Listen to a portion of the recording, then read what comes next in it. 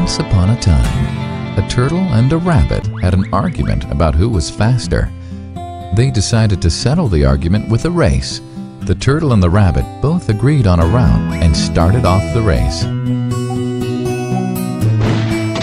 The rabbit shot ahead and ran briskly for some time. Then, seeing he was far ahead of the turtle, he thought he'd sit under a tree for some time and relax before continuing the race. He sat under the tree and soon fell asleep. The turtle, plodding on, overtook him and soon finished the race, emerging as the undisputed champ. The rabbit woke up and realized that he'd lost the race. The moral of the story is that slow and steady wins the race.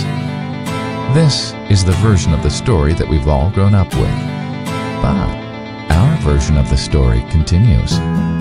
The rabbit was disappointed at losing the race, and he did some thinking. He realized that he'd lost the race only because he had been overconfident, careless, and lax.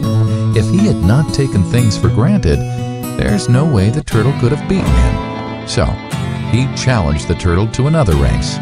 The turtle agreed.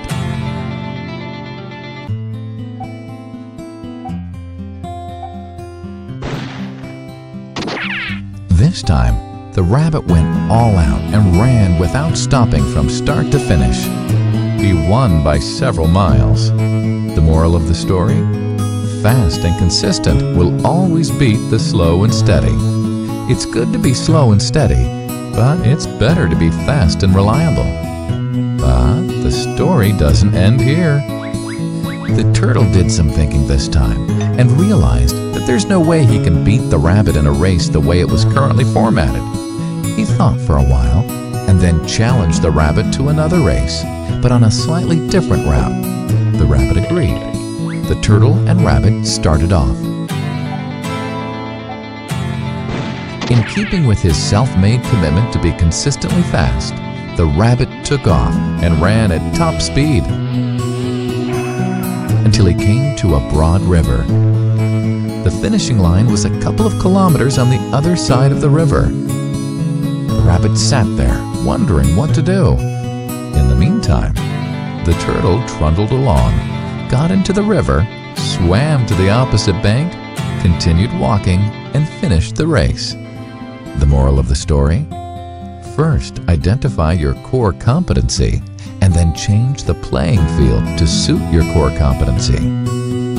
The story still hasn't ended. The turtle and rabbit by this time had become pretty good friends, and they did some thinking together.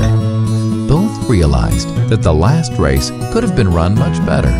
So, the turtle and rabbit decided to do the last race again, but to run as a team this time. They started off, and this time the rabbit carried the turtle till the riverbank. There, the turtle took over and swam across with the rabbit on his back.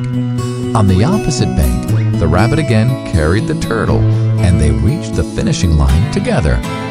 Both the turtle and rabbit felt a greater sense of satisfaction than they'd felt earlier. The moral of the story?